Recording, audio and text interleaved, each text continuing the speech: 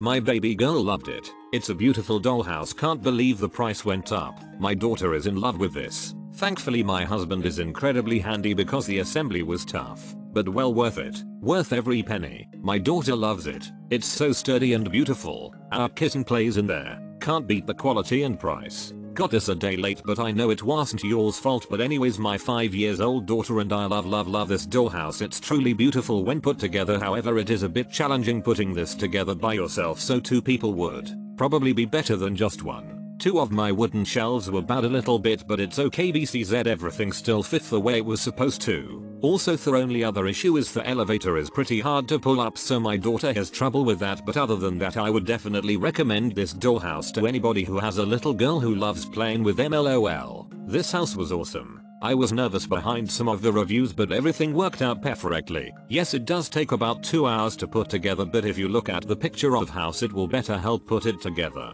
I made little rugs to go with the dollhouse, as you can see. TM. Wait to show my little girl, she is going to be so excited. I would definitely recommend this product. Oh, one of the table's leg was broken, but was no TM. A big deal. My 5-year-old daughter loved it. Great for Barbies. We did find a few audio things. One of the rugs has roller skates and an image of Texas in it. One of the ladies in one of the picture frames is smoking a cigarette. We are calling her Barbie. TM.